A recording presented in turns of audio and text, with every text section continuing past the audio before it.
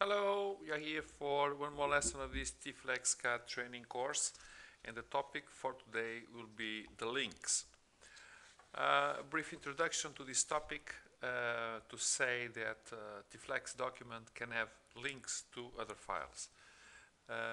These T-Flex documents that we can call fragments, pictures, databases, whatever, they can be linked to other places. When we work with these composite documents, we may have problems when we move files or when we copy our files to another computer. It can happen a lot of things in here. So this functionality allow us to manage these mechanisms of the links. It's quite easy to understand this also. I will open one file that I've called assembly. We have here two fragments, so it's quite simple. And then if we go to this menu, assembly, we have this function here called move assembly, and we have three options. So the idea here it is update links, and to update links we click in one of the, in this particular case, in one of the fragments, and we have access to this dialog box where this fragment was defined. So if I, instead of saying the fragment I want for this place is the DES1, and I would say that I want the DES2, what happens it is my file now it is updated with the new information, and we can share this concept to other types of elements that we may have in our drawing. We have also something called update assembly that what we'll do, it will update all of these links, more or less automatic. And besides, we have also another command that is called move assembly.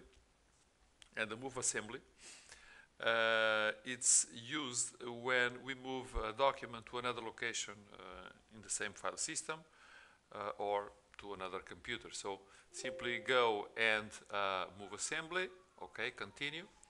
And then we can choose from embedding mode or substitution. And if we do the embedding mode, all the linked files that we have in our drawing are stored within this assembly file. This is very convenient because you need to put all together without missing anything. So we'd simply go and say, okay, call it AAA. Just do the OK. You can put this on the test.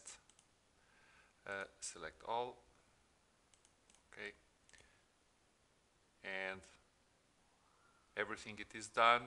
So if I try to open it now or check it, so test, I have a couple of files here. So I have this AAA that has everything inside.